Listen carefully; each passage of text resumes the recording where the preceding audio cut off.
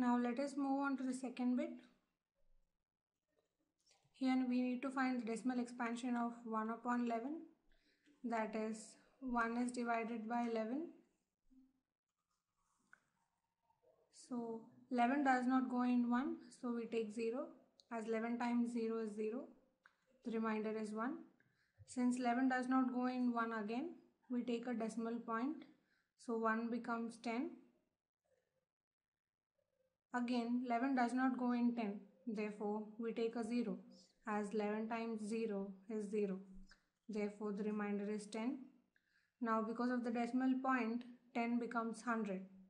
Now 11 goes in 100 9 times, as 11 times 9 is 99, and we have the remainder 1.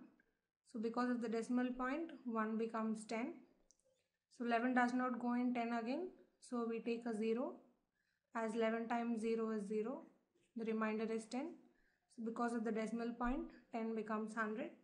11 goes in 100 9 times, so 11 times 9 is 99, and we are left with remainder 1. So from this division, the process continues as the remainders are repeating.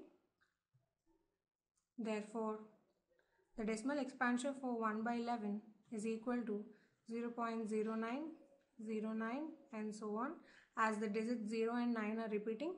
Therefore, the decimal expansion is non-terminating